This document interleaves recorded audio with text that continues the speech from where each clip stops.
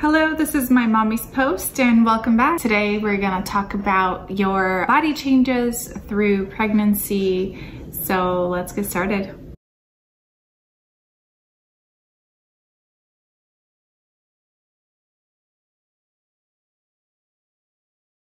Today I'm just going to talk about your body changes through pregnancy and what to expect. So these are the things that we do not talk about. Perhaps you have read about it. The doctors will vaguely cover what happens as far as body changes, but in my experience, my doctors did not go into depth and detail as far as the little things that are going to change within my body. So as a first-time mom, when I first learned that I was pregnant, your body just goes under changes. You will have these hormones in your body, and these are the hormones that perhaps determine the changes in your body.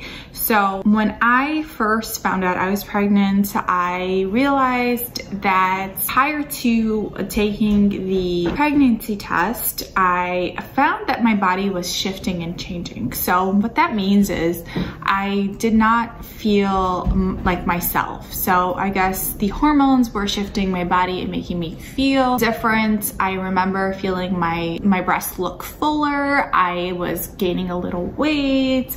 I felt good. I just felt a little shift in my body, but I did not understand what was going on. After I took out the pregnancy test, I felt achy. I felt like I had perhaps the flu because my muscles were sore. I was just sore. I was lethargic, could not do certain things. I could not stand for long periods of times, and I just felt lethargic. And I was sick for about a week in that state and just kind of trying to figure out my body and kind of pushing through that. I was still working, so I was still working and then trying to push through this what I called like a sickness, and that's just the feeling that you feel like you're sick.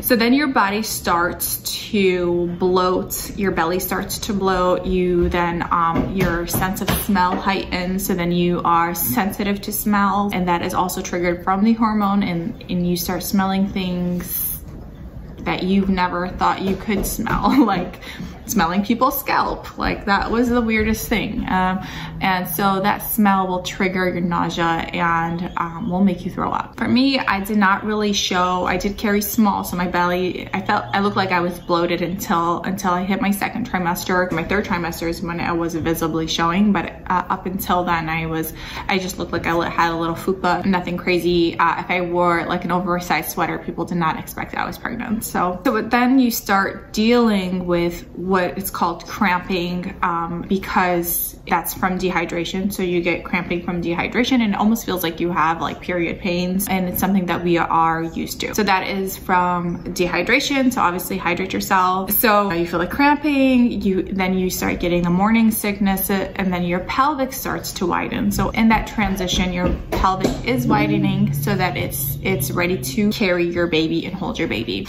So in that process, while your pelvic is widening, that is also painful. So you will feel muscle pain. You will feel pain in your lower back, in your legs. It's just very painful. Almost feels like you worked out and it's that you worked out all day, and then the next day when you wake up sore. That's kind of what it feels like.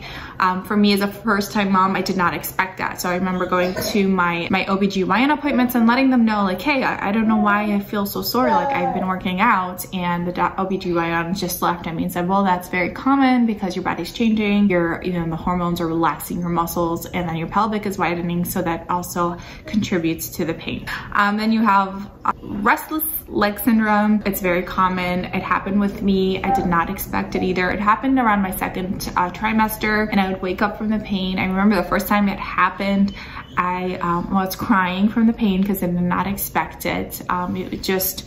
It's so painful. Your leg kind of locks up, relaxes, and then it just kind of goes away, but then you start dealing with this restless leg syndrome. So I just purchased compression socks, and that helped me through the night. But that's something I think that maybe people don't talk about, but I experienced that, and I was like, oh my God, this is painful. And it was painful. cry. I know some women get swollen feet. Your feet do grow. Mine weren't visibly swollen, but they did not fit my shoes. So I had to buy a shoe. So I'm 8.5, so I had to buy a 9 size shoe. I was pregnant mostly in the summer, so I was wearing like flip-flops. I really didn't care about the shoes because my feet were open. But once it got into the winter, I had to wear my size 9 shoes because your feet get swollen. But mine weren't visibly. But if your feet are visibly swollen, you have to tell your doctor. That is linked to other problems during pregnancy. So make sure you tell your doctor right away if you see that your feet are swollen and let them know. And they usually check every appointment. Check during my appointments to see if my feet were swollen. So then you're dizzy. The dizziness is common too, but there's an extreme dizziness. I was dizzy. I did not know why I was extremely dizzy until my 2nd trimester, and the doctors took some blood work and found out I was anemic. So the low iron contributed to that. After I started taking my iron pills, it went away, but it didn't completely go away, but it did go away just for a little bit. Your spine starts to curve. You'll start seeing the curvature of your spine in your 2nd trimester because your body's just preparing itself to carry the baby. And that is also something I did not know. My back just started to arch, so I couldn't naturally arch my belly in, and it was kind of a weird feeling, but it's definitely part of the pregnancy. But you know, just be mindful of that. Your spine will curve, but it's a gradual process, if that makes sense. And then you'll have darkening in your skin. So your skin will you'll start seeing spots that'll get darker. Some women get it on their face. It's, you know, like a mask almost. Let's start right over here. I got my dark spots under my arms. So I remember just taking a shower one day and looking under my arms, and I'm like, oh my goodness, what is that? And just kind of figured out it was part of the pregnancy. Nobody really told me. I guess I didn't read it. I wasn't really informed, but once I did more research, I found out that it is common for women to get spots under their arms. So I said, lucky for me, because I was really concerned that it was going to be on my face. I mean, it's not the end of the world if it did come on my face, but it was weird that it was under my arms, and I did not know that under the arms was one of the options. You also get a line that goes down your belly, gets darkened as you go through your pregnancy, and definitely I did get that. So the dark spots that come on during your pregnancy will take a little while after you give birth for it to fade away. So it doesn't go away right when you give birth. It'll take a while for them to just slowly, gradually, they'll just fade away. So you'll see those changes in your body. Your nipples will get sensitive. Your breasts obviously will grow. They will get tender. Some women do experience leaky breasts. I personally did not. So that is also very common too. You start obviously gain weight. Some women, they lose weight because of their appetite and the nausea. It just does not work out for them. But in my case, I did gain weight. Your vagina lips will swell up. That's something that I did not know. I was remembering as I was going through my pregnancy and looking down and going like, what's going on here? Like, I did not expect it to look like that, and I almost was freaking out because I was like, okay, is this what it's going to look like for the rest of my life? And I just didn't know how to ask. Like, I didn't know how to tell anybody or my doctor. I just kind of like kept it to myself, and I was like really concerned because I was like, okay, well, this is how it's going to look like. I guess this is part of motherhood. But definitely went away after giving birth. So if you are experiencing this for the first time and maybe your vagina lips are swollen and you are concerned, it will go away. I guess it's probably your body just preparing yourself to give birth. It's probably a best way. It's just, you know, your blood vessels, everything is pumping to that part of that region of your body, into the placenta, into the baby. So I'm assuming that's part of the blood rushing through your body. So with that, you will get, it's called mommy brain. That is very real. I know people talk about it. People just kind of throw it loosely. I thought it was more like oh, you know, I just like a fib or something like that, but it is a real thing. Like I remember when it first happened with me, I'm the type where I create lists in my head. I'm a visual learner, so I will go ahead and create lists and tasks in my head, and then, you know, and that's how I go about my day, or while I was working, that's how I got things done. I never wrote things down. I just kind of let the lists, I created it in my head. So I remember the first time that happened to me, I went and I did my natural, like, okay, this is what I gotta do. And the day went by, I forgot to do some of these things on my list. And I was thinking, like, it was like at the end of the day, and it like completely erases out of your brain. Like it doesn't even exist in your brain until somebody brings it up. And for me, that was the scariest thing, because I was like, oh my God, like I am so used to just going down the list, check it off mentally. But in reality, when it was happening, it was like not even on my list. And that was it freaked me out. It happens because the hormones are in your brain, and they are pretty much hijacking your brain, and that causes the mommy brain. I don't know the exact details into why your brain reacts that way. I know it's just the hormones intervening and creating that mommy brain. You will completely forget things. You will your brain will just retain less information. You have a shorter attention span. That also carries out after you give birth too. So it's something that it's not as bad as it is during pregnancy, but after birth it still happens. It's almost like your brain trying to just refresh itself after birth, but during pregnancy it's completely shut off. So it's amazing, but it's also dangerous too at the same time. I don't know how to explain it. And you have great hair growth and nail growth, and that comes from your prenatal vitamins.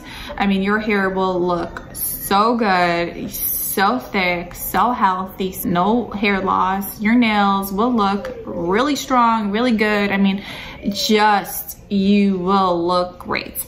But that won't last, because after you give birth, your hair will fall out. I mean, crazy amount. And I was reading also the reason why it seems like your hair is just continuously falling after you give birth is because during pregnancy, at the 9-month span, you're growing a lot of hair, so it is shedding that hair. I experienced that. It was really sad, because I was like I'm still recovering. I'm like still have bald spots. My baby hairs are growing out now. I know I spoke to a lot of moms on my social medias, and they're also experiencing the same thing, but it is okay. It's hard. I know sometimes it's hard for moms to go through these things, especially after birth, especially if we are dealing with postpartum depression, especially if we're dealing with postpartum anxiety.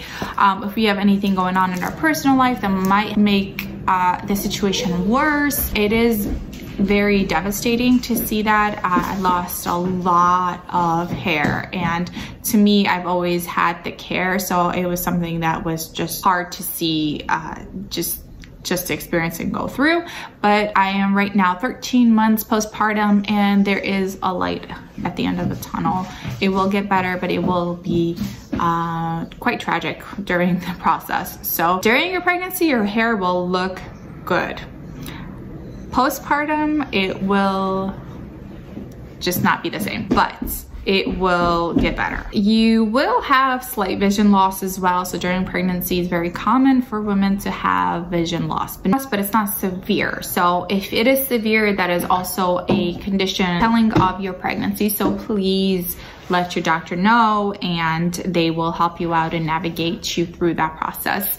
But it is common to have slight vision loss. I'm assuming it's from the hormones again. That happened to me. And it just goes away after you give birth. You will see discharge. There's different types of discharge that happens from your vagina. There's certain ones that you should be concerned. So like if it has blood or if it's brown or anything like that, you obviously have to let your doctor know right away. However, you will see excessive discharge, just normal, your normal white discharge. That's very common. And I feel like that's just the way your body's just protecting itself from harming your baby or having any bacteria intervene into the uterus. You also will experience a slight carpal tunnel. Some women have it severe, some women don't. I did, but it's not as severe as other women. I did talk to other women and they did share their experience with me about how they dealt with carpal tunnel. Some of them had to get surgery, some of them just wore the brace. I didn't have to do either, but you can feel the pain, the numbness in your finger, but it goes away after you give birth, and that's just a common symptom in pregnancy. It happened during my 3rd trimester, so I'm assuming it's part of the muscle relaxing part of your body. So you just experience, you know, the fatigueness and all of that combined as you are going through your trimesters and into your pregnancy towards giving birth. So these are the body changes that I feel like are not something that we talk about necessarily. Maybe our doctors do not bring up or they don't talk about, because these are the things that I had to go through, experience pregnancy in order for me to figure out what's happening in these changes in my body. So I kind of had to go through the process of pregnancy in order for me to figure out these symptoms or these changes into my body through pregnancy. They were not discussed. If I asked my OBGYN, they would give me more information. If I did not ask, they would not give me any information. And that's just my personal experience. I know everybody's body is different. Everybody's pregnancy is different. Everybody's experience with their OBGYN is different.